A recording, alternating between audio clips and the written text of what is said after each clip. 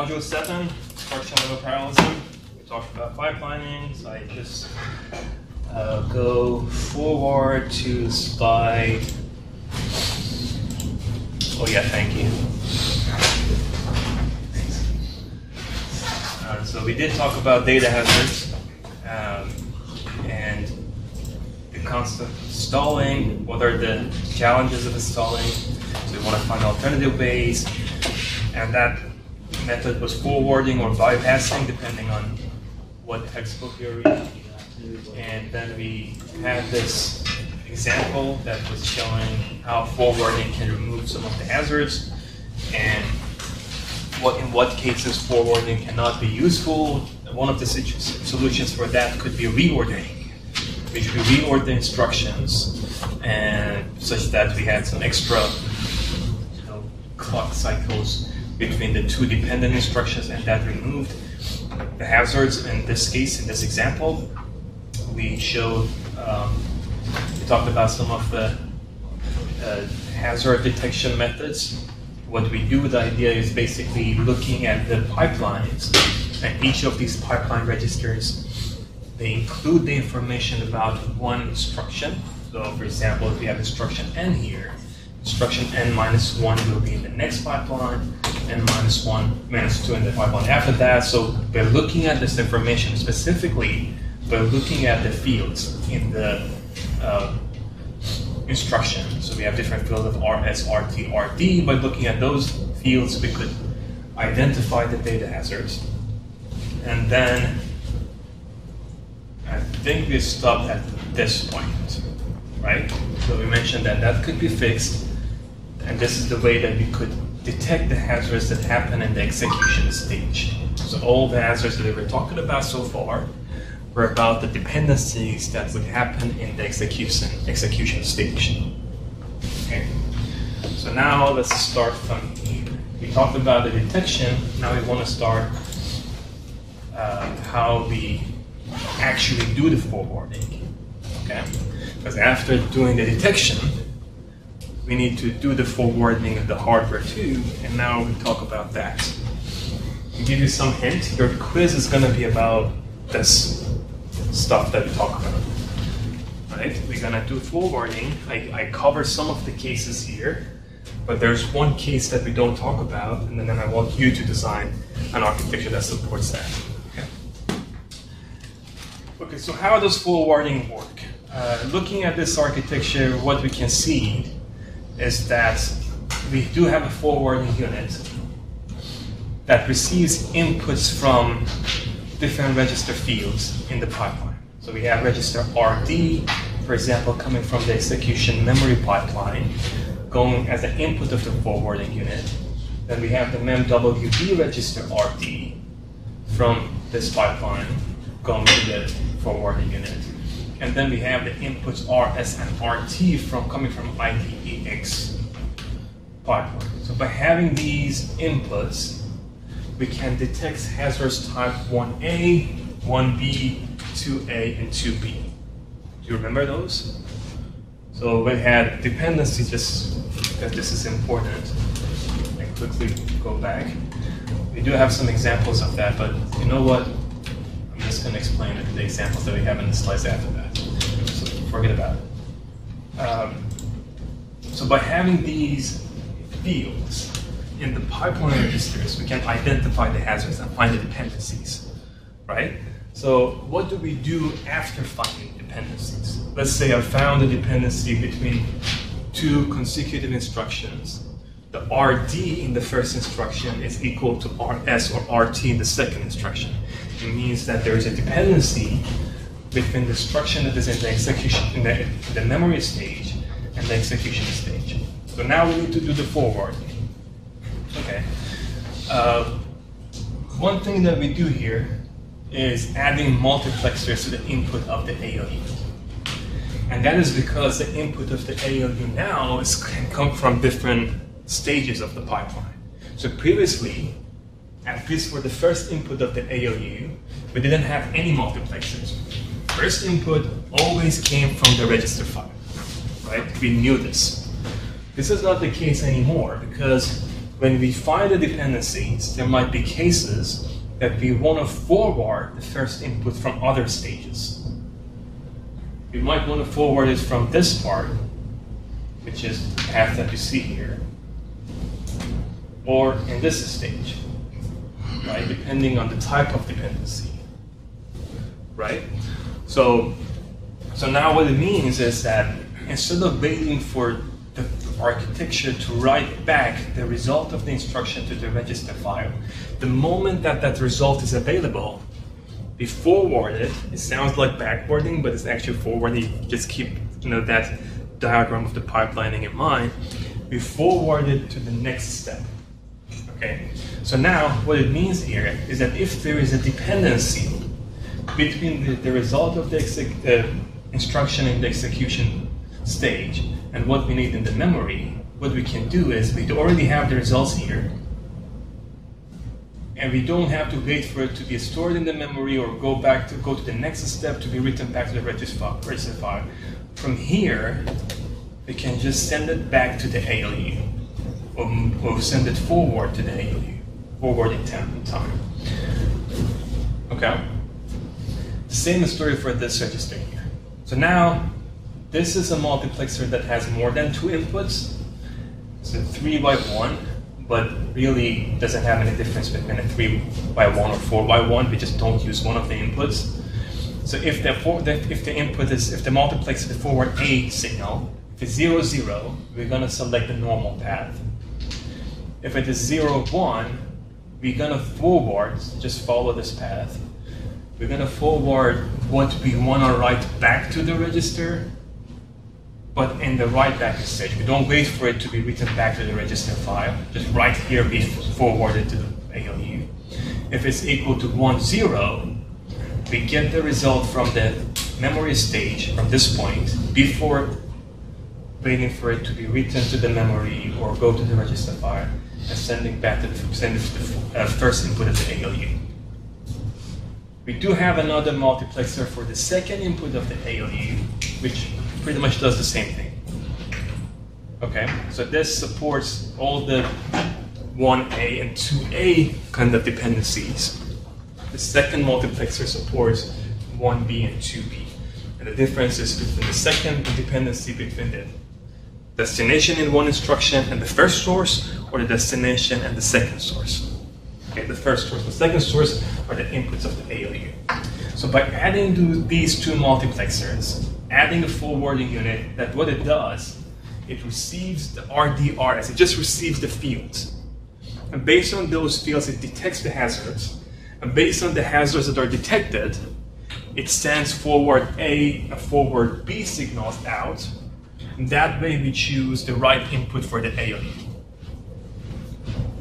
Okay? Forwarding units, inputs are fields, output of the forwarding unit is a signal that selects a multiplexer. Does that make sense? Okay, so now with these examples, we're going to understand a bit more about how it works. So this is one type of hazard that we have here. We're subtracting 1 and 3, 1 is 3 from 1, put the result in 2. But then we are using 2 in the next instruction as the first source, right? As the first source to do the addition. So there is a dependency right here. Do you remember what kind of dependency this is? It's 1A. It's easy to understand if it's 1A or 1B or 2A or 2B. 1A, if there's two consecutive instruction dependencies between two consecutive instructions, type 1. If we're using the first source is A, the second source is B. So it's 1A, okay? So we have 1A dependency here. I provide both here because it's just to cover all possible cases, but this example is a 1A case. So what we have here is this is how we identify this. If the RD field in the execution memory pipeline, which is this one here, and what is happening in the execution stage is this subtraction that we see. So if the RD in the execution stage is equal to RS in this stage, which is the decoding stage, this is execution, this is memory, sorry. If the RD in the memory stage, which is coming from the execution memory pipeline, is equal to the RS that is happening in the execution stage, but is coming from the IDEX pipeline, then we set this forward A signal to 1, 0. So what does it mean? Let's say the 1, 0 is here, and the 1, 0 is coming from, this is 1, 0. If all of this is coming from this stage, right? So you see what is happening here. If these two are equal, we already have the result of this subtraction right here. By setting forward A to 1, 0, we select this input, right? So the same story can happen for RT. If it's the second source, the forward B would be 1, 0, and forward B is for this multiplex, right? So this is something that I want to mention here, which I'm not really sure of. So this is going to go on YouTube. I might make a big mistake, I don't know. But in the book, it says, and this is just for being consistent with the book that I'm mentioning it here, it says that this policy is not accurate, and that is because not all instructions write registers, right? So if we have an instruction here that does have a dependency, but doesn't write the register, it sounds like it's a dependency, but it doesn't actually change the content of the register too, we don't want to forward it. So to fix that problem, this is something that they do. They also add another condition here, which that condition is coming from the control signal. And it says if the control signal register write is 1, and this condition is met, then forward it. So by looking at this register right here, we make sure that this register, even if it sounds like a dependency, but it's not an actual dependency, because we're not writing anything to the register, then it doesn't forward it. So it sounds very straightforward, and I think, good, sure, okay? Adding it doesn't cause any problem. But the problem I have with this statement, which I'm just putting it out there, and people can correct me, I don't know of any instructions, any R-type instructions, that actually has an RD field and doesn't write to the register. So maybe you guys know it, you can help me. I did a quick search, and I couldn't find any instructions that actually involves RD, but doesn't write to it. So the first thing I thought of, for example, branch equal, right? Branch equal to 1 and loop. It sounds like a dependency, but branch equal doesn't have an RD field, right? Branch equal use RS and RT. So that's not even the same condition. We're not even checking the RD field. So the book says, and it doesn't provide any examples. I did some search. So last year when I taught this, I didn't have enough time to double check, so I just said this is the way you should do it. But this year, I'm telling you that I don't know if it's necessary or not, okay? Because I don't know any instruction, any R-type instructions that actually has an RD field, and we never write anything to it. We have subtractions, we have shifts, we have all type of instructions, but in all of them, we actually do write something on the register. That said, adding this instruction is not going to change anything. It's not going to hurt us. It can help because there might be some instruction that we don't know of in the NIPS instruction set architecture, or we might want to enhance the instruction set architecture, right? We might want to come up with some type of RT instruction that doesn't write to the register. I don't know what that is, but you might want to come up with something. Adding this here is not going to hurt, okay? I don't think we have to do it. That's what I'm saying. I don't think it's necessary to be there. At least with the NIPS instruction set architecture that I know. Okay. But to be consistent with the book, because when you go back and see some of the graphs, I don't want to get confused. We add this register right, and the reason is, in case we have an instruction that it has a dependency between RD and RS, but we are not really changing RD because we're not writing anything to the register, then we don't forward it. Okay? Is this clear? This is important for you guys to understand this because we're going to ask the question later, so make sure that you know. Okay, so now let's talk about the second type of instruction. This has a type 2 dependency. There's another instruction between these two dependent instructions. As you can see here, we have the subtraction. The destination in the subtraction is in the execution stage, and then we have this instruction in the write back stage. So there's a dependency here, the data is not available, so what do? We check the RD in the memwb register file, pipeline register, and compare it with the RS or RT in the IDEX pipeline, and right there we find the dependencies through this comparison. And then we set the forward A and forward B signals to 0, 1. Okay, so 0, 1, looking at the path, is actually coming from the write back state. Okay? So now this input is coming from the output of the multiplexer, which is supposed to be written back to the register file, but before writing it to the register file, we forward it to the execution stage. Does that make sense? Okay. Accurate policy, we have to add register write. I'm not sure, but I just put it there because this is what the book said. Okay. So now, let's talk about this. So this is a condition that we do want to do forwarding, but because there are two dependencies at the same time, we want to make sure that we don't forward it from the subtraction. So look at this case. This register 2 has a dependency to OR, and it also has a dependency to sub. It has dependency type 1A to this one, and dependency type 2A to the instruction, the subtraction instruction. So there are two dependencies here, but what we want to do is we just want to forward from OR. We don't want to forward from subtraction, right? And it makes sense because subtraction is already changed, register 2 is already changed.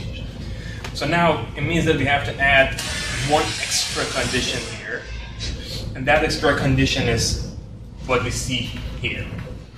So this is what it was before. This is for a dependency, the type 2 dependency, 2A. But we add a condition here, which condition says that we only forward it if there is no dependency in the previous instruction. So this we already had before for type 2A. What it is saying here is that we also check the destination in the execution memory pipeline. And if that is equal to RS2, it is showing a type 1 dependency, right? So it says only forwarded if these guys are not equal. If it's equal, the forward A would not be 0, 1, so we're not going to forward it from here. So adding this instruction doesn't let us do forwarding from the write back stage if we also have a dependency to the instruction before that. So we only, if there's a 1A dependency, it's not going to forward. Same story for the next one. But this is just for RT. And this is a typo, this should be forward B. Okay? Does that make sense? Two dependencies, we just want to go with them. So, it would still forward to, for the second instruction, for the OR, it would still get forwarded from the subtraction? Yeah, so forward A would be 0, 1, else forward A would be 1, 0. Okay, so that's a good question, because this is just showing the forwarding for that one, but if we do have, so something that you should know, in the forwarding unit, all these conditions exist, right? So if we don't change this one, and we keep it as is, and if we modify this one to this condition, it automatically going to handle it. Because right there, you see a dependency, it put the forward A to 1, 0, and this is not going to set the forward A to 0, 1. Okay? So how, if it was, this is something that I really love to do, and I keep saying it, but we're not doing it in the class. So So I would have given you a Verilog code of a MIPS processor, and I would ask you as a project to add the forwarding unit to it. So then you would create this if-else conditions based on these instructions that you see here, and then right there you had the hardware, and when you synthesize it on FPGA, you could see how it actually worked. Hopefully one day we can do it. I still need 5-6 more years of teaching this course on intro to make sure that everyone is having the same knowledge when we get to that point. But like you can see, like these conditions when you create them, how the forwarding is handled. So these are just pseudocodes, but this can actually be a bunch of rules, like if-else rules, and they can handle all of them. Okay? So it's not, it was a good question, to repeat it one more time, is that, yeah, but we have this, but we still need to do the forwarding from this stage, and that is going to happen because of the other condition that we have in the forwarding unit. Okay? So we don't need to modify that. So, having everything together, this is how the data path look like if we create the forwarding unit. Okay, so we already saw these parts, but this exact one of the reasons that I wanted to talk about the register write signal that is needed for forwarding, because you get this figure a lot in a lot of textbooks and internet. So if I didn't include that register write, it could have been confused. Because why are we forwarding? Why we have some of the control signals as the input of the forwarding unit? These control signals are actually register write signals. So the input of the forwarding unit is coming from RT and RS fields plus some signals from the control unit. Okay? And something you need to pay attention to if you haven't already. This register write is also coming from MWB for the K2 type 2 hazards, but it's coming from execution memory for type 1 hazards. And that makes sense too, right? We just want to see if this instruction is a dependency here. So you do have to pay attention what kind of signal you want to use at what stage. Okay. So this is what hardware looks like. Now, I want to, okay, so this is a small thing, let me talk about it, and then I'll talk about that. So you remember that for I-type instructions, we had a multiplexer for choosing the second source, right? Previously, we had a second source, and the second source could come from the immediate field. The way that is handled now, we add that multiplexer for you, so you can see that too. This is ALU source, which was choosing from the immediate portion or what used to come from register file already. But in this case, we add the multiplexer here, and this multiplexer chooses between this block, which is either the forwarded content or what is coming from the register file, or the immediate portion. So we add this multiplexer. Another way of doing this would be adding another input to this multiplexer, but that could have been confusing because then the forwarding unit should also choose the source, immediate source. So we don't want to do that. We just want forwarding unit to deal with forwarding. But theoretically, you can add another input because you already have a 3x1. You can also support a fourth input. So what the inputs that you have is 0, 0, 0, 1, 1, 0. You could keep 1, 1 for immediate case. Okay, but we don't want to do that because we want to have the ALU source and control unit handling this block and not the forwarding unit. Okay? So this is how the data path looks like with the immediate part 2. Okay, so all the examples that we had so far is focusing on the hazards that happen in the execution stage. Okay. But what about the hazards that can happen in the memory stage? Right? So this is one case that we see here. It's a subtraction followed by store word. So subtraction should happen, and then the result of the subtraction wants to be stored in the memory. So this is where we have an issue. we need this data to be ready to store it in the memory for that. So how does that work? So theoretically, let me just talk about it a little bit. So when we are at the store word stage, before showing you the solution, we are at the store word stage. So this is store word is here in the memory stage. Subtraction is in the write back stage, right? So the result of the subtraction is here, but it is not written back to the register file. So store word doesn't have access to it.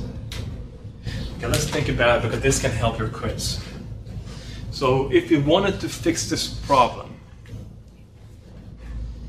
we need the content here, but the result of the subtraction is in the write back stage. So how could we solve this problem? What we want to do is, I give you the wrong answer, which is not completely wrong, it's not just optimized. What we could do was, right here, we forwarded it to the memory, right? We had a path that forwarded the content to the memory. And then we add the multiplexer right here. And then we compared the RD and RS or RT in this stage. So RD coming from memWB, we compared that with the RS or RT of the execution memory. If we found a dependency, then we forwarded this content, whether from here, to the input of the memory for store word. That would have fixed the problem, right? We just add another multiplexer here, which can choose between the input is coming from the ALU or is coming from the forwarded next stage from write back. Multiplexer here, selecting the multiplexer and so on. Does this make sense or not? Because if it doesn't make sense, you're going to have trouble in the quiz. Does this make sense to you? We're creating something new. We just want to forward it. We need to make sure what conditions we have to check. The condition that we have to check here is a destination coming out of the memWB and compare it with the source and first source and the second source in here. And basically, we just need to care about the second source for store word. And if it was equal, then we set another multiplexer here. This multiplexer choosing from what it wants to be stored in the memory is either coming from the ALU or is coming from here. Okay? So this can fix the problem, but we are fortunate that the hardware that we had before can also fix the problem. So we don't need a new hardware for this. We kind of find this problem one step earlier. Right? So when the subtraction is here and the store word is here, by the same forwarding unit, this RD is equal to RT. So this is RT, right? This is RS, this is RT for store word. So we do find this hazard before getting to that point. How? Through this condition, which is RD is equal to RT, which means it's 1B. So this is a data type 1B, but instead of finding it in the memory stage, we actually do find it in the execution stage. And we already forward it. How do we forward it? This way. So far, because in the execution stage, we forgot about this path, that this path also exists. So when we talked about the execution hazard, we forwarded it here, and it was used by ALU, right? But if we find this dependency one step earlier, when we get the result of subtraction, we forward it back here, and this is the store word is here, subtraction is here. The result is here, we have the 1 0 selected through this path, and what is in the execution memory is already the result of the subtraction. So store word can actually use it. So we could have fixed it in two different ways. One, the straightforward way, which was getting the output here, adding a multiplexer, modifying the forwarding unit. But fortunately, the same hardware identified this problem one step earlier. And when it happens here, at the execution stage. So for that reason, we always say that we don't have any data hazards at the memory stage, right? Because of this case.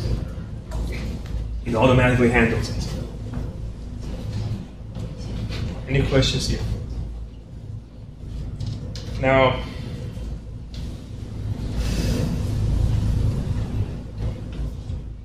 yeah. So there's a case that, look at this case. We talked about it before. So now we have all the data hazards that we thought that could happen in the execution stage handled through the forwarding unit. But there's still one scenario that we can't handle that problem with forward. We already know about it. We talked about it earlier, and that's the scenario with the load word followed by an R-type instruction. So if we have load word, data will be ready at the end of the memory stage at this pipeline, and we can't really forward. This was the only case that we said that we do have to stall the pipeline. Right? Forwarding unit by itself can't fix the problem. If we have a load word followed by an arithmetic or logic instruction or R-type instruction, that dependency cannot be fixed by forwarding because the data would be available to a stage after what we need to do with execution. Okay? So that means that we need a stalling. This is the only case that we need to do the stalling. So to find the stalling, so this is a terminology that is used that can be a little bit confusing, which is what the unit that handles this stalling process is called hazard detection unit. Okay. We kind of think that the forwarding unit is also doing hazard detection, right? But the idea behind calling that hazard detection unit is because when we add the forwarding unit, we don't have any hazards anymore. Although it's called data hazard, but it fixes the hazards. So we don't really, by adding the forwarding unit, we don't have data hazards, except for this case. And that's why this is called the hazard detection unit. So this is the actual real hazard that happens that cannot be fixed by the forwarding unit. So to fix such problem, we have to add a hazard detection unit to find that kind of dependency. The dependency between a load word followed by an R-type instruction. Okay. So, but we have to find that dependency early on because we want to stall the pipeline. We don't want to send the instructions in and then figure out that no, we couldn't do it, we have to stall it. Because that, if you do it, there's a process called flushing the pipeline, and that's a more expensive process. Okay. I mean, this is also called flushing the pipeline. So it's not very accurate, but we don't want to send it to the pipeline. Okay, so we add the hazard detection unit here. Okay. And what you need to do here is, this is an example of add and load word. Okay. So we want to compare the destination register in load word with the source register in the end. And this has to happen at this stage. So the condition that we have for this is, if the RT, which is this one here, in the IDAX pipeline is equal to either RS or RT in the IFID pipeline. So if we fetch an instruction like add, and we check that instruction that we fetched, we check the first or second source of that instruction, and this is equal to the RT of the next instruction, which is what we have here. This means that we have a load word and R-type dependency, but that would not be enough because we might have a branch equal, for example, here, that satisfies the same condition. If I have BEQ register 2, register 1 loop, this also satisfies this instruction. So this case, we actually have to check the control unit. So this is one of the cases for the register write case. I believe that we didn't need it, but for this, we have to make sure that this one is actually a load word instruction. And the way that we can check if it's a load word is checking the mem read signal. If the mem read signal is 1, it means that not only this condition is met, but also it's actually a load word. It's not any other branch equal or any other instructions. Okay? So the condition would be RT is an I-type instruction in the IDEX pipeline is equal to RS in the IFID pipeline, or, this is an or, the RT of IFID pipeline. And then we have to end this condition with checking the memory signal. Okay? This condition tells me that we have a hazard that we can't fix with forwarding. Right? So now what should we do? We have to stall the pipeline. How do you think we stall the pipeline? Adding bubble. We want to add bubbles, right? We want to add no operations. But how do we do no operations? How can we say to the processor that you're not doing any operations? So technically, if we don't write any registers, and if we don't write to any memory in the processor, it's as if it didn't do anything. Right? So if we set the control signals to not write anything to the register file, and not write anything to the memory, it doesn't matter what it is doing, it doesn't have any effect on the system. In addition to that, when we stall a signal, we have to make sure that we keep reading the same instruction until the pipeline is stalled. We don't go to the next instruction.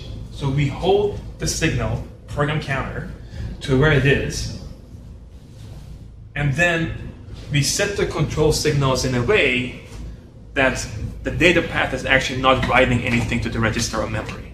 So there are two things involved. Okay? So one is keeping the program counter where it is. So at this stage, PC is already added with 4. So what we do in the hazard detection is subtracting it by 4 and sending it back. So PC plus 4 is already added in the fetch stage. If we do PC minus 4, we go back to the instruction that it was reading. So the first thing is handled there. The second thing is we set all the control signals to 0. So now register write is 0, memory is 0, mem write is 0. So we are not writing any registers, we are not reading the memory, we are not writing anything to the memory. It's as if we're not doing anything. Right? So the moment the hazard detection unit here, finds a dependency with this instruction, it does two things. It changes the program counter to read the same PC, and it sets all the control signals to 0. Fortunately, the control signals are set at the right place with this multiplexer, because if they're 0, then it's going to be sent to the next pipeline, and this is where we actually need to send the control signals. So when we set everything 0, no operation here, no operation here, and the no operation is going to go through the pipeline. Okay? So how does it work? It's like this. We read the instruction, we read the register file. Right here we find the hazard. The only hazard that can happen based on what we discussed so far. And then we have bubbles in the next stages. At this stage we read the instruction again because we set the program counter to the instruction before. So we read it again and we let it work. Now, because there is a stall here, the load word can be forwarded because of this one stall that we have at this stage. Does it make sense?